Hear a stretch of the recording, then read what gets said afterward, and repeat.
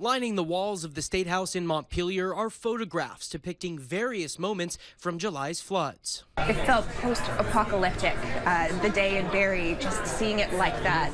It didn't feel like it could be reality. As a photographer, I thought there were a lot of images that needed to be captured and shared. And now, through the exhibit called Recovery, Elliot Berg and Shannon Alexander's work is on display for everyone to see.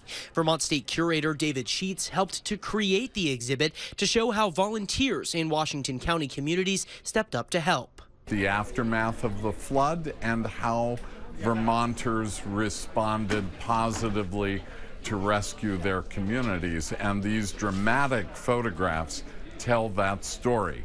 That's what art can do in a place like the Statehouse. Both photographers say each photo serves as a reminder of the road to recovery, not only in Washington County, but throughout the state. It completely haunts all of us, and none of us who experienced it will ever be the same.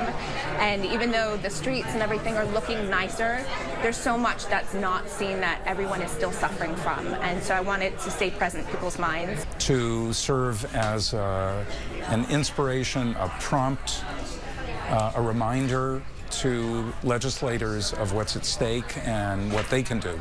Their work will be on display at the Statehouse until the end of the month. In Montpelier, Cam Smith, Channel 3 News.